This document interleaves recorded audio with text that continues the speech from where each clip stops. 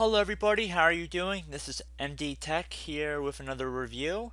Today we will be exploring how to create a partition in Windows 7, and this same tutorial applies for our Windows 8, Vista, and Windows 10 users. I know I said that a little bit out of order, but pretty much the same rules apply. Now before we begin, you may be asking yourselves, why should we make a partition? And the biggest reason, at least for myself, is that I like to have a backup of files and documents stored on the computer. Now sometimes your partitions index file, which basically will search your hard drive looking for specific files, it'll be corrupted with errors, and then your computer may not be able to load. And even if you use a recovery disk or an emergency repair kit, you still might not be able to recover the contents of your hard drive. And by creating a partition, we create a separate area of the hard drive that we could extract data from in the event of a situation like that. So that's personally why I use partitions. But anyway, let's begin by clicking on the start button here. Let's start typing in disk management here, and then under the control panel we'll see a link here, create and format hard disk partitions. We want to click on that. Let's just blow this up full screen here. Now we will see our disk located right here. If you have a backup D drive, it'll be showed here as well.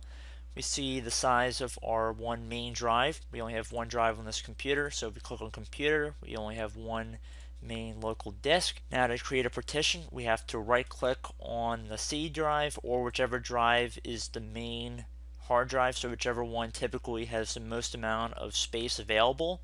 So it may be labeled under a different name depending on the computer, but generally it's a C drive. And we're going to shrink this volume. Now this could take a little while depending on the size of your hard drive.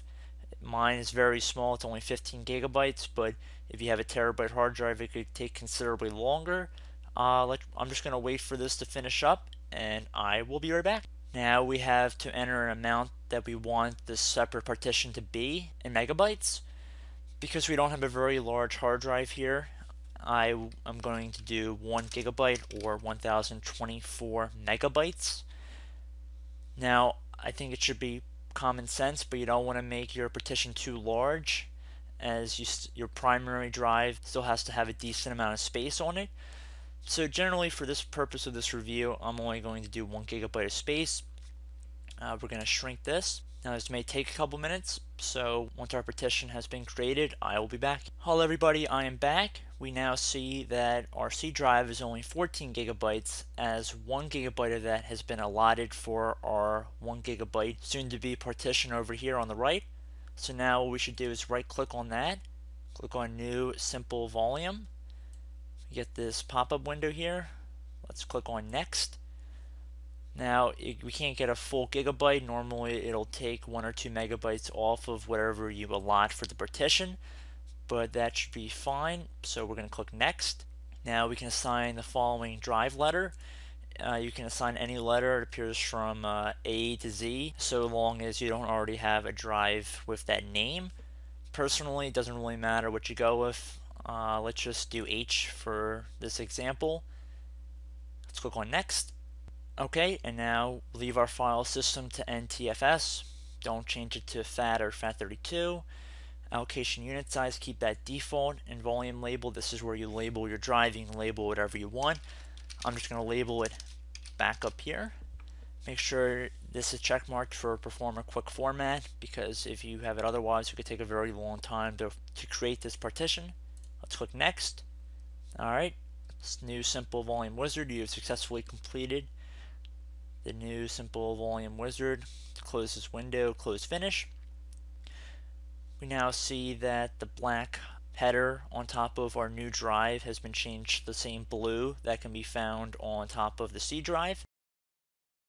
We get an autoplay here saying that we can access our new drive, and just to verify this we can go under computer and we can see our backup drive can be located right here. And like I was saying earlier, we don't get a full gigabyte or whatever amount you allot for this, because you lose a little bit of the space size when you're creating a partition. But generally speaking, that's pretty much gist of it. Hope this video helped you guys out. Maybe I'll be making a video about how to delete a partition soon, but I think that'll be about it for this video. Don't forget to like, comment, and subscribe for more, and have a great day, guys.